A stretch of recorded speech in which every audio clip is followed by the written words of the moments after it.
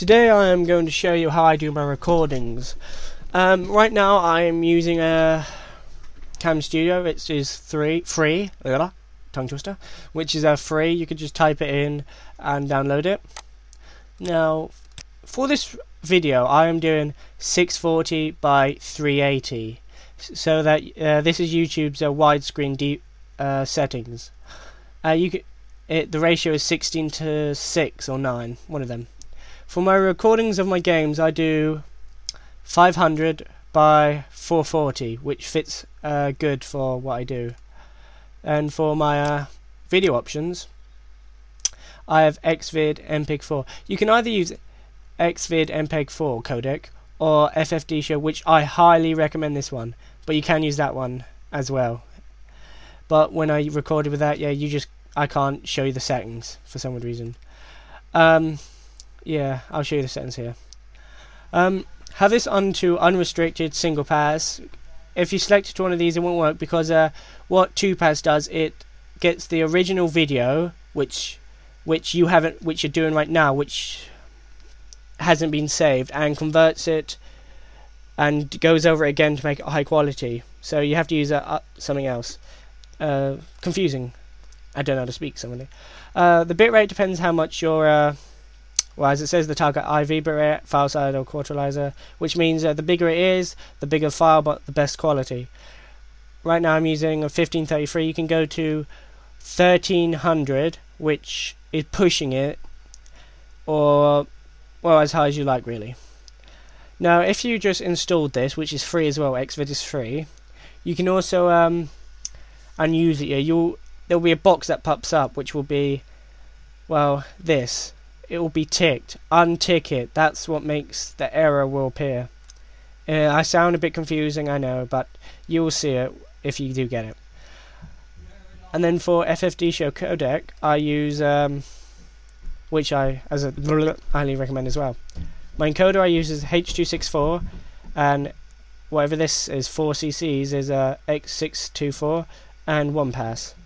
As I said before with Xvid, if you do anything else, one of these two, it plays up.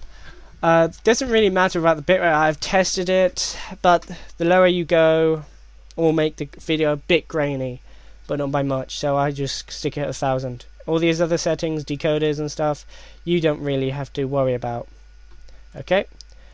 For this, I use the default auto adjusts, because other people, you might say, do something else, like somebody would change this to 30, but for me, when I do that, my video and audio desync, and I don't know how to fix that, so I just use the auto adjust, these ones here, which make my audio and video stay the same.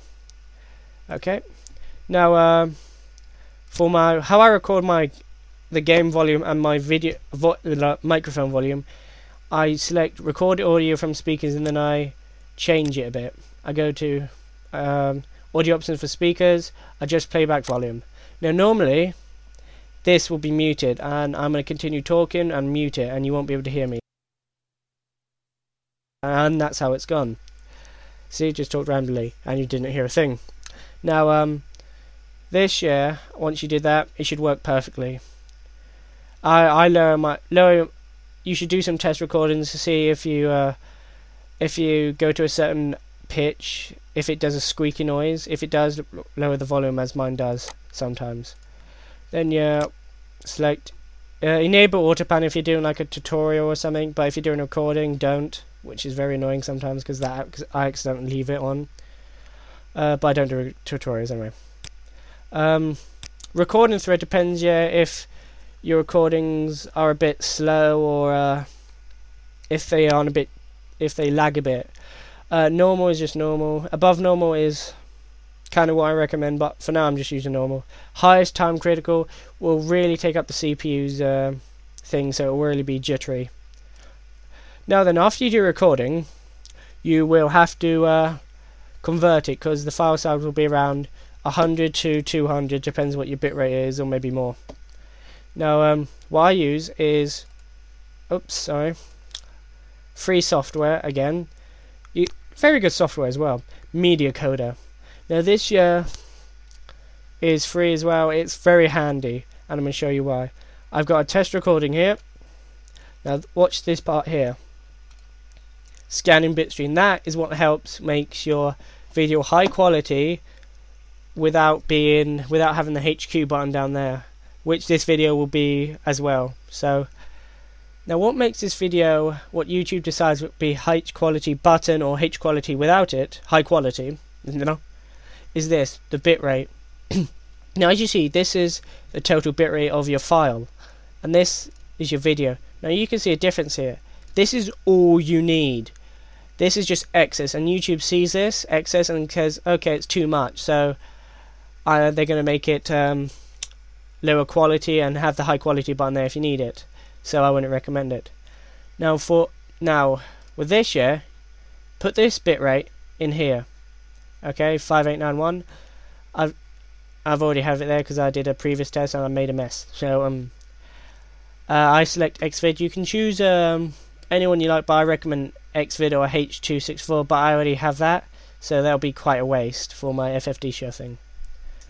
So now after my audio is lame MP3, you have to download that free as well. So my continuous MP4 got my MP4 because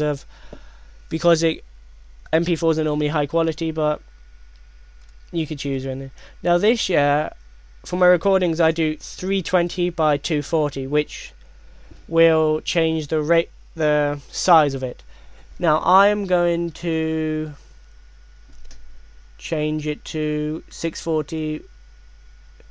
Actually, I'm gonna turn it off for now because of last time if you change the size of it, if your video is like 640 by 480 and you change it to this, the video will look scrunched up and bad quality. So try to keep it nearest, but for my recordings by 500 by 440, I recommend that.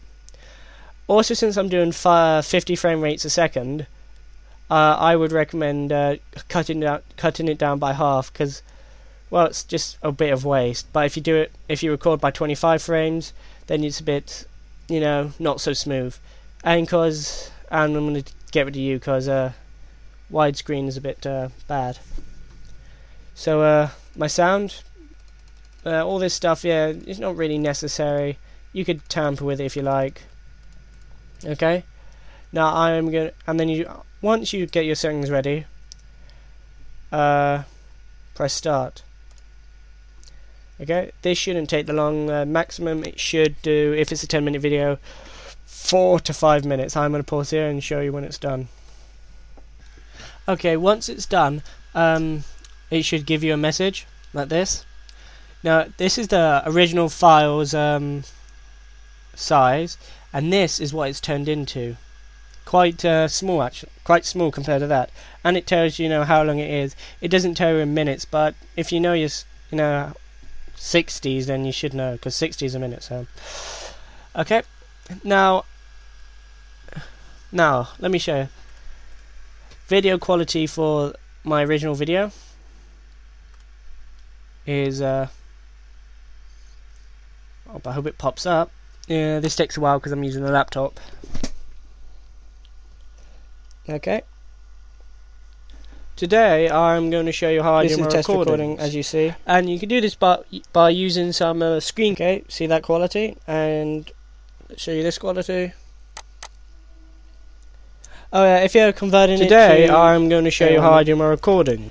If you're converting with MP4s or anything else that your computer doesn't handle it, because it doesn't know how to play them, because it's unrecognizable. So I get VLC player, which plays quite a lot of videos. So as you can see again, look, it's still top quality. And you can do this by using some screen capture software. And that's all there is to it, really. Then all I do is go to YouTube, and then I go to upload, and then just, name it, stuff, upload, and then it should be done. If you have any questions, please comment or send me a message. I will answer them as best I can. Hope this helped you. Bye.